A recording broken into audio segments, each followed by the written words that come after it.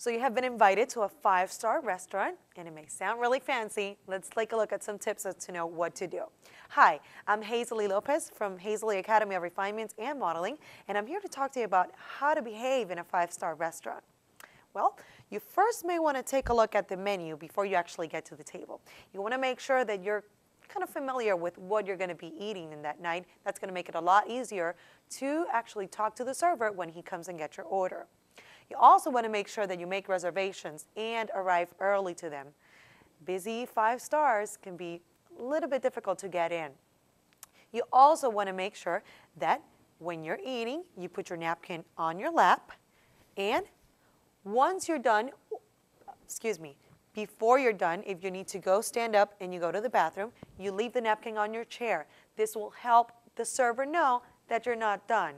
If you are done, you may set the napkin in the table. Also, you may want to ensure that you order appetizers. When you're in a 5-star restaurant, it is expected to order appetizers. At the same time, if you're ordering a wine, you want to make sure that you ask for a suggestion.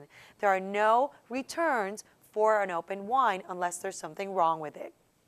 Also remember that host eats before you do, so make sure you give them that opportunity. I'm Hazely Lopez from Hazely Academy of Refinement and Modeling, and I hope you enjoy your dinner at a 5-star restaurant.